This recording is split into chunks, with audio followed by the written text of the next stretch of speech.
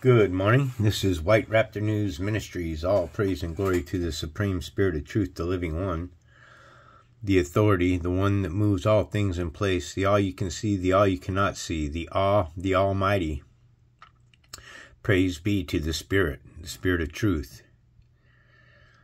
We're here at 1 Samuel chapter 17, David and Goliath. Now the Philistines gathered their forces for war and assembled at Socoh in Judah. They pitched camp at Ephes Dammim between Socoh and Azekah. Saul and the Israelites assembled and camped in the valley of Elah and drew up their battle lines to meet the Philistines. The Philistines occupied one hill and the Israelites another, with the valley between them. A champion named Goliath, who was from Gath, came out of the Philistine camp. His height was 6 cubits and a span. So a cubit is 1.5 feet. So 6 cubits would be 9 feet, and a span is about 8 inches. So Goliath stood about 9 feet 8 inches. He had a bronze helmet on his head and wore a coat of scale armor of bronze weighing 5,000 shekels.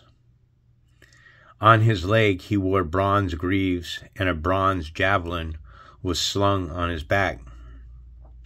His spear shaft was like a weaver's rod, and its iron point weight 600 shekels. His shield bearer went ahead of him. Goliath stood and shouted to the ranks of Israel, "Why do you not come out and line up for battle? Am I not a Philistine? And are you not the servants of Saul? Choose a man and have him come down to me. If he is able to fight and kill me, we will become your subjects. But if I overcome him and kill him, you will become our subjects and serve us." Then the Philistines said, "This day I defy the armies of Israel. Give me a man and let us fight each other." On hearing the Philistines' words, Saul and all the Israelites were dismayed and terrified. Now David was the son of an Ephrathite named Jesse, who was from Bethlehem in Judah. Jesse had 8 sons, and in Saul's time he was very old. Jesse's 3 oldest sons had followed Saul to war. The firstborn was Eliab, the second was Abinadab, and the third was Shammah. David was the youngest. The 3 oldest followed Saul, but David went back and forth from Saul to tend his father's sheep at Bethlehem. For 40 days the Philistines came forward every morning and evening and took his stand. You know, what's kind of out of sorts about this, why didn't the Philistines just invade Israel instead of challenging them? Kind of offset a little bit, huh? Now Jesse said to his son David, "Take this ephah of roasted grain and those 10 loaves of bread for your brothers and hurry to their camp. Take along these 10 cheeses to the commander of their unit. See how your brothers are and bring back some assurance from them. They are with Saul and all the men of Israel in the valley of Elah fighting against the Philistines." Early in the morning David left the flock in the care of the shepherd, loaded up and set out as Jesse had directed. He reached the camp as the army was going out to its battle positions, shouting the war cry. Israel and the Philistines were drawing up their lines facing each other. David left his things with the keepers of supplies, ran to the battle lines, and asked his brothers how they were. And he was talking with them. As he was talking with them, Goliath, the Philistine champion from Gath, stepped out from his lines and shouted his usual defiance, and David heard it. Whenever the Israelites saw the man, they all fled from him in great fear.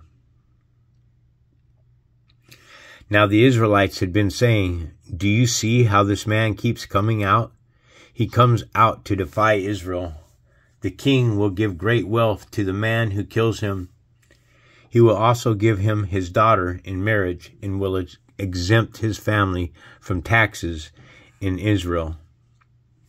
Oh, wow, what a bonus. No taxes. In a slave state of taxes even back then, taxes from the beginning. Are you realizing that this is a tax world, a slave state, this plane of existence for both Israel and the Gentile? Don't be fooled. David asked the men standing near him, "What will be done for the men who kills the Philistine and removes this disgrace from Israel?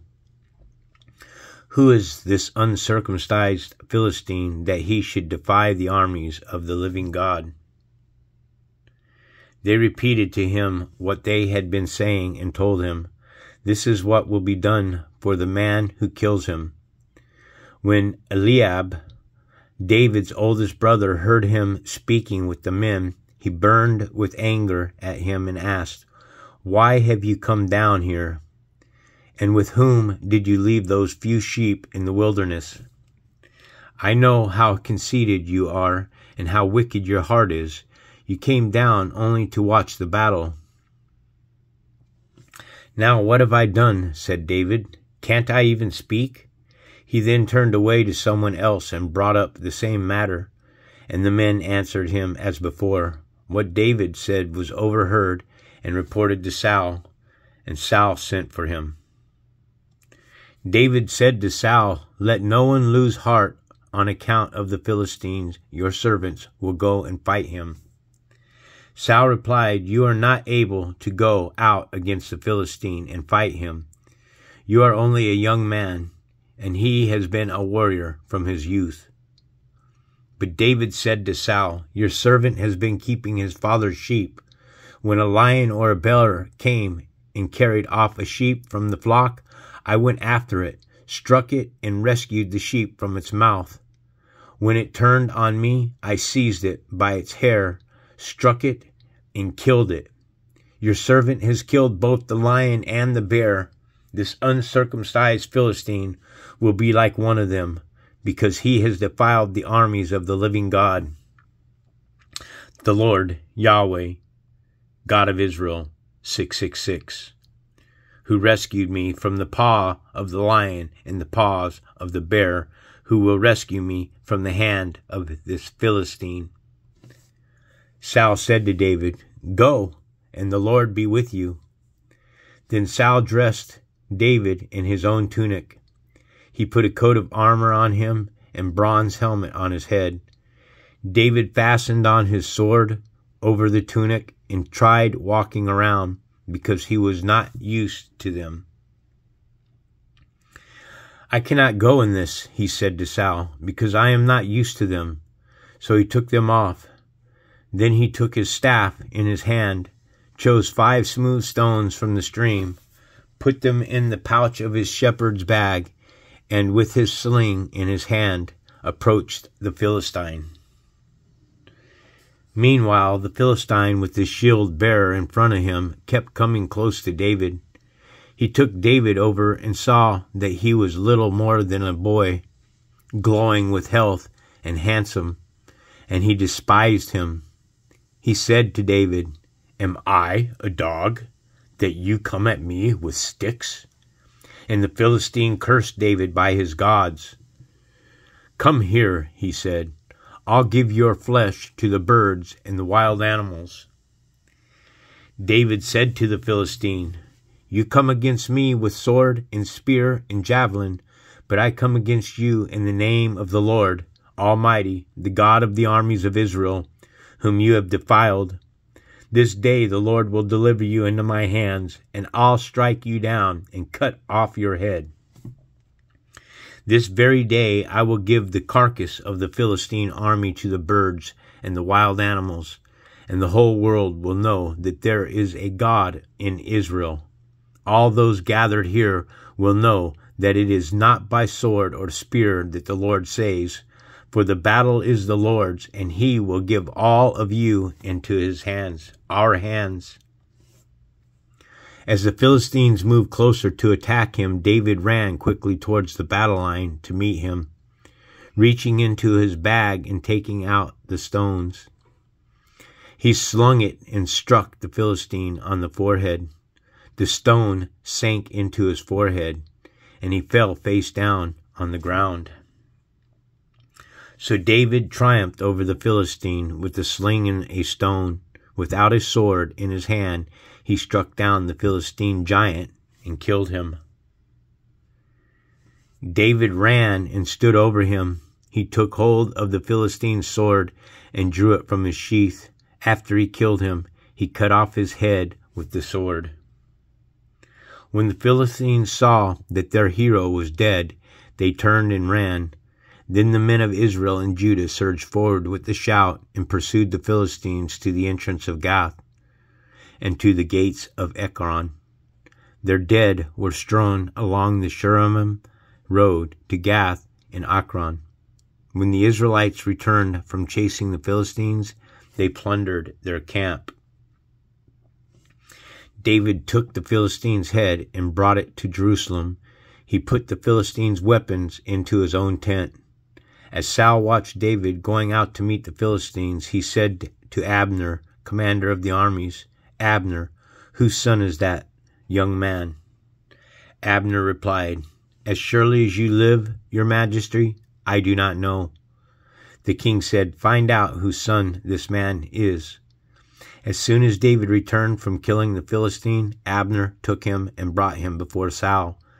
And David, still holding the Philistine's head, "Whose son are you, young man?"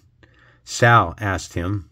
David said, "I am the son of your servant, Jesse of Bethlehem." I've always liked this story personally myself.